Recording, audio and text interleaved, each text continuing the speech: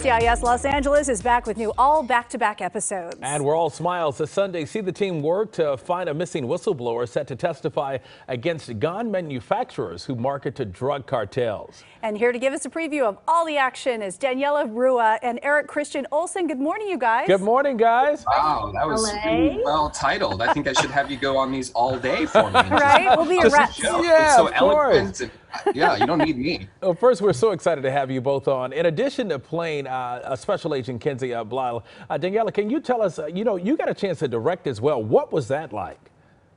Yeah, so this is the fourth episode I direct of the show, which I'm really happy that I got all that other experience because Eric is such a creative and powerful writer that I feel like I would have probably tripped up a few times had it been my first.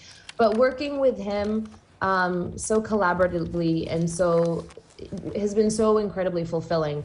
I learned a lot. We communicate a bunch throughout the whole process, as we should.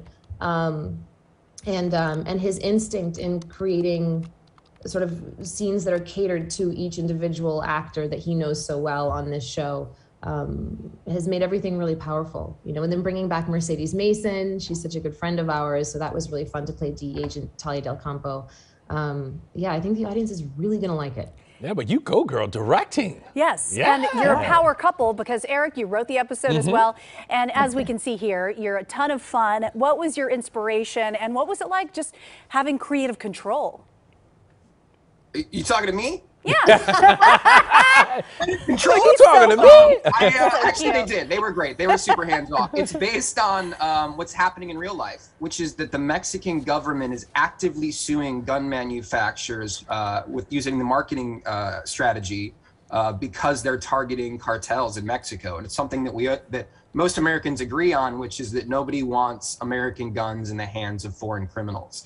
And so we just we brought on our characters to tackle some of these really complex problems, and I think Danny did a great job. It's a really heartfelt, heartbreaking episode. I'm excited for everybody to see it.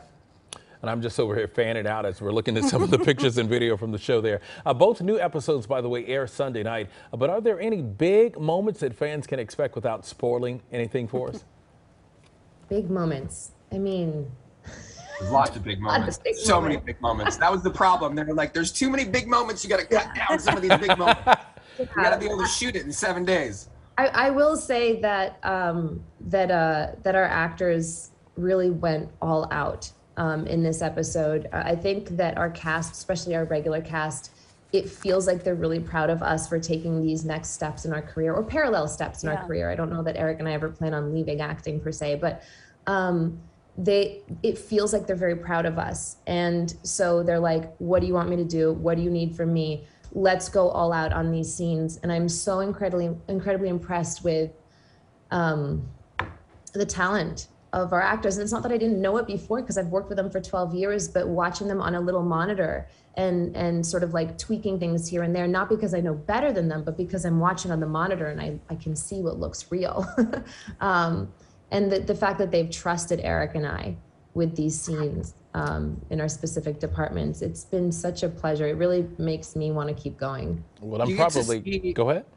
You get to see Mac do A Few Good Men, like McGraney, who's amazing. You get to see LL Cool J, Todd Smith. He has this scene where he is preaching the truth, where it's just like, I gave him a page of dialogue that he puts into the rhythm of, I mean, he's incredible. There's some scenes in this show that we have not seen before from the actors that we love, and I think that's really exciting. We can't wait. I'm probably dating myself, but you guys are the bomb.com. All that in a bag of chips. We love you guys. Thank you, guys. I'm not dating. We can bring that back. Okay, we can bring it back. It's vintage. All right, vintage.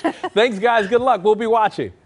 Thank you so much for having us. All right, you bet. And don't forget, these 2 new episodes air Sunday night at 8 and 9 right here on CBS 2 and streaming on Paramount+.